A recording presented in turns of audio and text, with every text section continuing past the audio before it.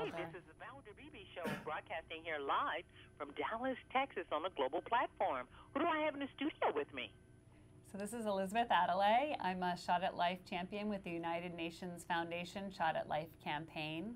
Well, welcome, Elizabeth. And who else? This is Dr. Namala Mkopi from Tanzania. I'm a pediatrician there.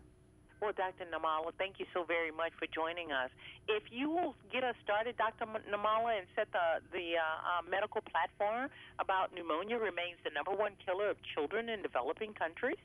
Yes, pneumonia remains the #1 killer in developing country, accounting for about 15% of child death under 5 years of age.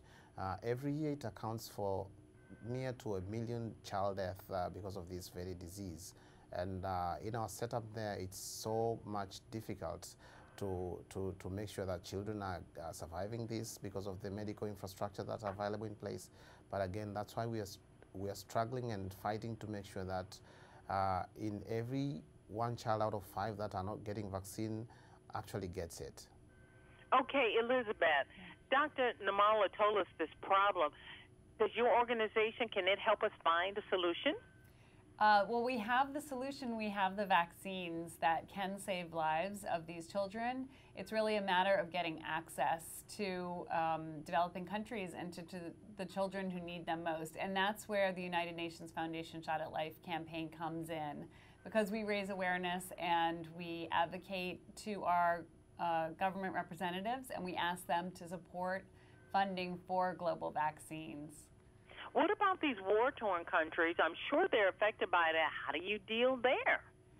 Well, we leave that to our partners on the ground. Our goal is to get our government to support getting the access to these countries, and our partners on the ground, are up against all sorts of challenges in these developing countries. And sadly, it's usually the children who really suffer the most in those instances. And it's not fair that a child should die just because of where they live. It's not, definitely. I think my philosophy, every parent on this planet wants the same thing. We want good food, we want schooling for our children, and we want we want them to be healthy, wealthy, and a place to live that's safe. That's every parent's dream, no matter where you live. Sure. Let me ask you, Dr. Namala, with this this pneumonia being a killer, is there certain countries where it's higher than other countries? Yes, definitely. Among many other countries that are affected, the bigger burden of this disease is among 30 countries, and it's account of 60% of all global death of pneumonia. Just 30 countries that are in sub-Saharan Africa and some South Asia. All right, Elizabeth, you said your job is to get your partners to make sure that this can happen. What can we do as American citizens who are very open-hearted and very big-hearted? What can we do? That's right. So you can go to the shotatlife.org website, and there you will find advocacy tools, and you'll find ways to reach out to your government representatives and ask them to support global vaccines and fund global vaccines. It's one of the best investments that our government can make in global health. And there are advocacy tools there for you to spread awareness among your own community so that every child can have that shot at life that they deserve. Could some community organization take this on as a project and help out?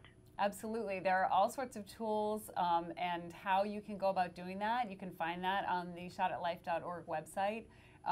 I never expected that I personally would be an advocate and on Capitol Hill speaking to my congressional representatives, but as you said, as a mother, I cannot imagine losing one of my own children to a vaccine-preventable disease, and I don't think any mother should anywhere in the world. And it really makes you use your voice to let your representatives know what you care about.